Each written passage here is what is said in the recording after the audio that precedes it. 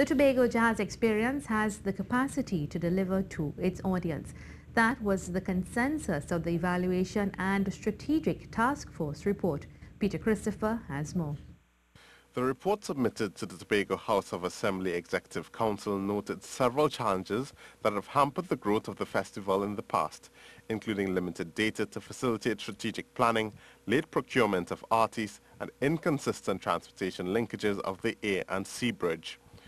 The team, which was led by Dr. Keith Nurse, determined that the Tobago Jazz Experience has the capacity to deliver on its original intention to serve as an activity that simultaneously strengthens Destination Tobago's brand, showcases the island's niche products, and stimulates economic activity within the tourism business unit.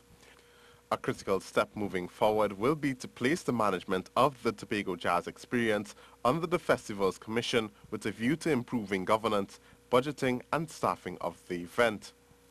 This transition of the management of the event to the Commission will begin in 2018.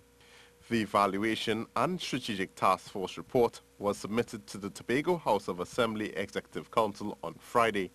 Next year will mark the 10th anniversary of the Tobago Jazz Experience. Peter Christopher, C News.